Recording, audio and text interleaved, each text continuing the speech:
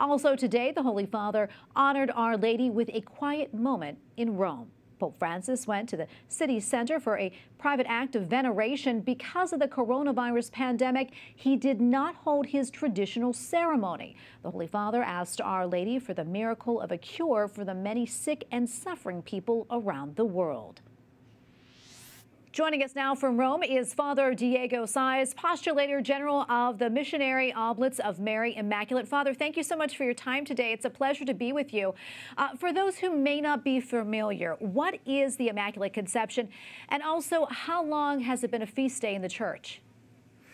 The Immaculate Conception of the Virgin Mary is the feast that celebrates that she, Our Lady, was conceived without original sin. All of us, we came to this world with the original sin. We have to be baptized for have this sin to be removed. And we celebrate that the Virgin Mary was conceived without this sin.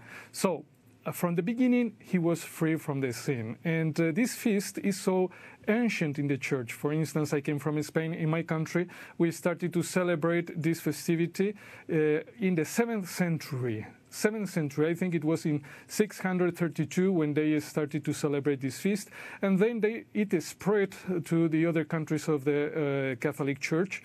It was officially proclaimed as a dogma of faith only in 1854.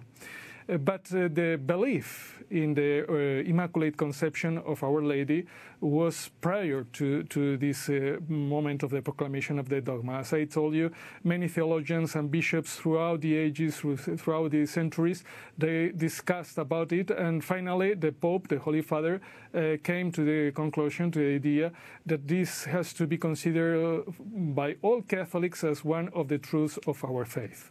And Father, can you talk about how the Immaculate Conception is still relevant today?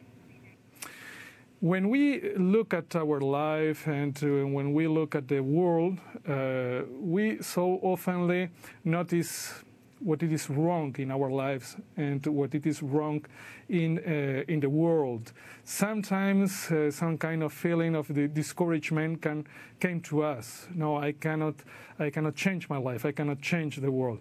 So to have the Immaculate Conception of Our Lady in front of our eyes, it allows us to see the end that is waiting for all of us. At the end, God will prevail over the sin and over what it is bad and wrong in this world.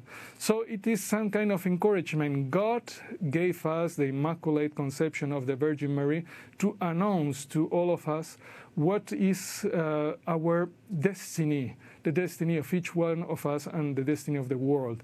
In the Immaculate Conception of the Mary, we can see a sign of the victory of our Lord on what is wrong in our world and in our lives. And Father, another thing I want to talk about is your order, which is, of course, is dedicated to the Blessed Virgin. Can you tell us a little bit more about your order and also the work that you all do? Our order is dedicated to the Immaculate Conception of the Virgin Mary because our mission is to proclaim the gospel and the salvation, especially to those who are most abandoned, who are far from God, who are far from the Church. We look for those groups of people that are more in need of this message of salvation.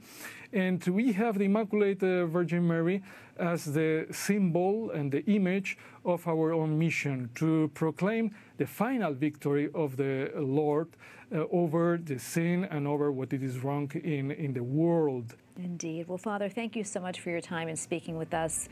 We truly appreciate it. God bless you. Thank you. Thank you. God bless you too.